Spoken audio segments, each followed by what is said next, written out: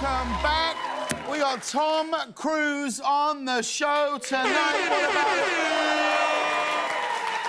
about... Would you say greatest guest? Greatest guest we've had on the show? Yeah, it's Tom Cruise and then the one property brother we like more. Yeah. What's your favorite? What's your top 3 Cruise movies? I think Top Gun is definitely the first one. You've seen the new one, right? I've seen the new one. Oh. It might be in the top 3. It was such a good time. So good. I ate so much popcorn. I like cheered a bunch. I was so happy. I was like, oh, it's the 90s. Yeah. It's the 90s. You all right, Guillermo? What are you doing? I am talking to my babysitter about where dinner is. These are really important things. Look, you've got to love his honesty. And any other day that would be frowned upon, but not today because it's Guillermo's birthday today. Thank you. I'll take all of that. Yes. Happy birthday, Guillermo. Do you know what? As a birthday present to you, G, we're going to give you 30 seconds. Any kind of drum solo you want for 30 seconds. Okay? All right, put 30 seconds on the clock. Put it on the clock. Okay, are you ready? 5, 4, 3, 2, 1, hit it.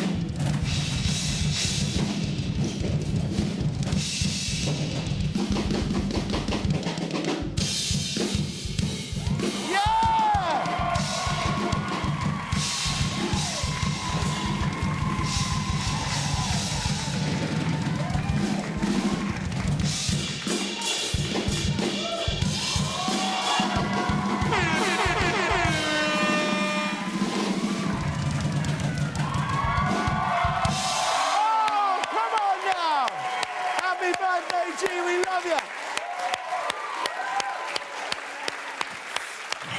Wow. Thank you so much. We love you, Guillermo. We do. Appreciate that. We love you. I also really like Minority Report. I think that's a good one. Hey, so it was the Met Gala last night in New York City. I went, had the honor of attending. The theme was gilded glamour. Gilded glamour, which makes sense, you know, since the Supreme Court leak. The country is currently moving back to the 1800s. It all went together last night. It was a great night. I had a great time. It was fantastic. The first time in 2 decades, Hillary Clinton attended the Met Gala. Here she is here. Look at that. Perfect time to dress like it's The Handmaid's Tale. I was actually sat next to Hillary. I was sat next to Hillary, yeah.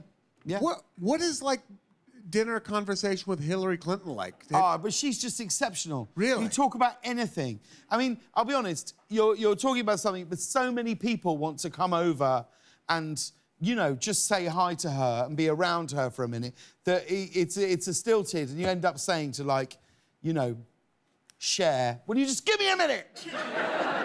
No, she was just amazing. I mean, she is the easiest person to talk to. She always asks about, like, the kids. She always asks about whether we're happy. She's exceptional. Yeah. Although I will say this, you better believe it, she left with Timothy Chalamet. she was well, oh, it was a lie. What I just did was a lie. Sarah Jessica Parker arrived in this towering headpiece. Look at that. And just like that, no one behind her could see anything. I loved it. Anything that would let me claim I'm 6'5", I'm into. That's the truth. Anderson .Paak turned up. Did you see him? He arrived in style. Look at that. Look. He looks like every era of the Beatles in one.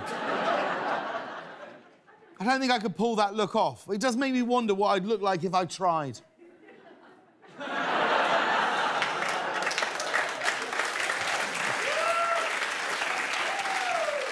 Not my hair colour. Look at that. I look like the little Dutch boy. Do you think we could bring that look back? Do you think if I really... Yes. Could I do it, do you think? Yes. Yeah?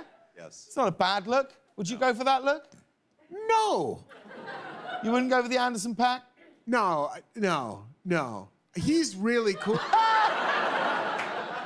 Wow. Wow. You look like Catherine Zeta-Jones in Cabaret.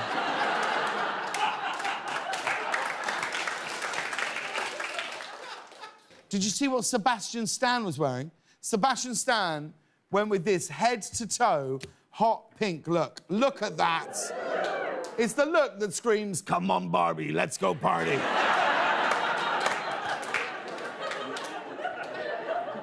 I saw him on the carpet. I thought, can we see it again? Look at that. I looked at him, I thought, oh, mate, I get it. I said, I hate it. I hate it when I pull my whites out of the wash. And I realised there was a red sock snuck. Kylie Jenner wore a bridal dress with a veil that was paired with a backwards baseball cap. Look at that. And if you don't like the look, speak now or forever hold your peace. Kylie looks like a bride who's having a destination wedding.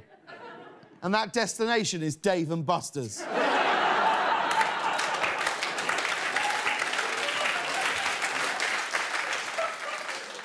You're getting married soon. If Dana said, oh, I want to wear a backwards hat with the gown, would you go for it? I would go for it. I think just based on the amount of Entourage DVDs I own, people would assume I would marry someone wearing a backwards hat. Yeah. I don't know that she would go for it. No, I'm certain she wouldn't. Did everybody see Broadway producer Jordan Roth? He wore what was described as an exploding tuxedo, OK? Here he is with the jacket on, and here it is with the jacket off. Is that an exploding tuxedo? No. Or is he trying to shoplift a Christmas tree? Tell you what, though, the look, it works. It does work, though, doesn't it? Think it works? I mean, we're talking about Jordan Roth right now.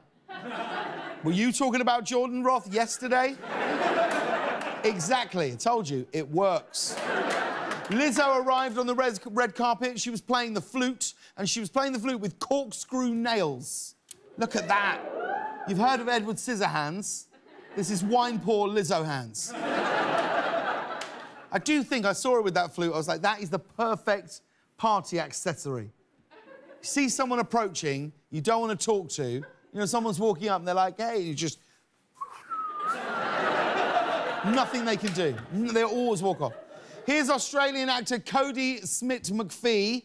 Look at that. He looks less like he's attending the Met Gala and more like he's there to unclog your shower drain. I'll be honest, I thought the theme was gilded glamour, not I've just helped a cow give birth.